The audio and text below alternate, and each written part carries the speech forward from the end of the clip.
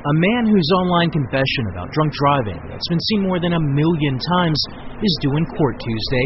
Matthew Cordell admitted in a video posted on YouTube that he hit and killed a man while driving under the influence back in June. Cordell turned himself in Columbus, Ohio, Monday.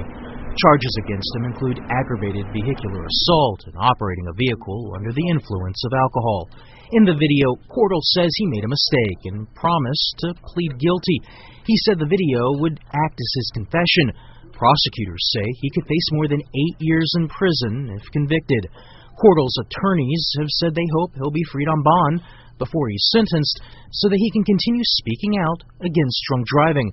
The indictment alleges that on the night of the fatal accident, his blood alcohol level was more than twice the level at which Ohio authorities consider a driver to be impaired. Matt Small, The Associated Press.